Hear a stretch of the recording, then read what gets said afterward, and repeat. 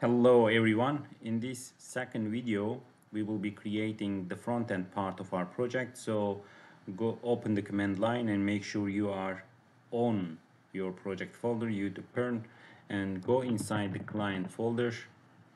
And here, just say npx create React app and a dot to the end. So we have initiated a React project in client folder, but we also need to install a few packages. Let me find them. Yeah, it's Axios and React Router DOM. So we will be installing these two packages. Press enter. We have installed the packages also. Now let's clear up the console. That's nice. We can now close this and also this. So open the client folder, go to source folder, grab app CSS, setup test, report web vitals, and this app test.js. Also these 5 files, delete them. And then go inside the public folder, grab everything here except index.html, delete them. Nice. Now open index.html, delete all those link tags and this one and this one and these command lines and this no script, and just say my app and just say, you can my PERN app. Okay, you can be descriptive, of course. That's it. And here, so grab everything here, delete it, and also these two lines, delete it. Index CSS. So I have already created one index CSS file. It's very simple, really. It's just some button style and some input styles, because in our front end part we will have buttons and input areas, and that's it. It's not even a page actually.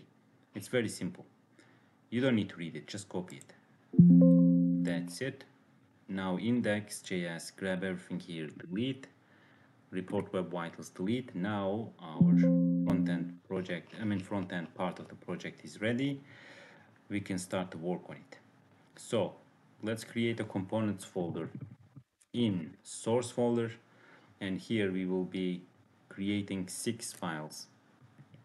So the first component, it will just make sure that we have successfully connected from front end to back end. Okay, if connection is successful, the backend will send a hello message.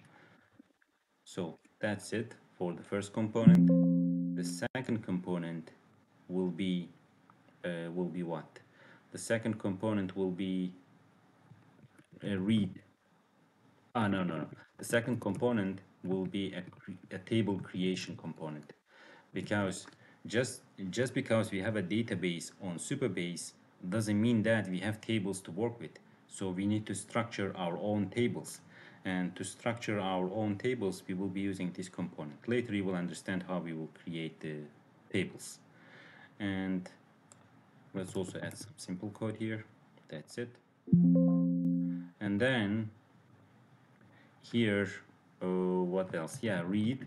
We will read some data from the database, and then we will of course write some data to the database. And what else? We will also update, and we will also delete, isn't it?